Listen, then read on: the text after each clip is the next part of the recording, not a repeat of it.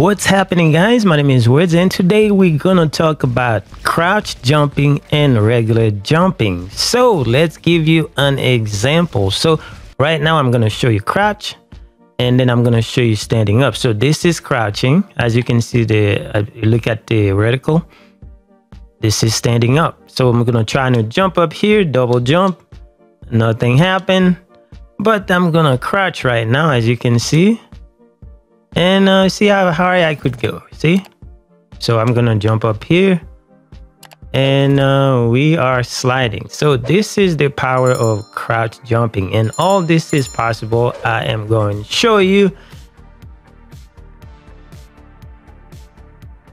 This is awesome. This is aerial combat in this game is very cool. So if you have this option, then you need to take it. So now you're not gonna walk around crouching everywhere, but you know, it's part of the game's mechanics. So all this is possible with this upgrade right here that you get from the bundle. So if you go to the class selection, and then we come to the gadget, and then you have the pogo stick. And the way the pogo stick, you crouch, and then when it's fully loaded, then you jump higher. So you get this mega jump that it says right here. Like for instance, let's go.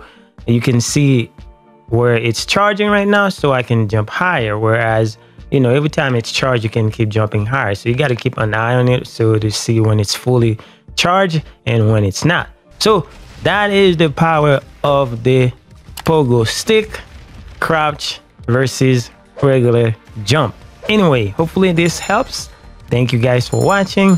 I will see you guys in the next one.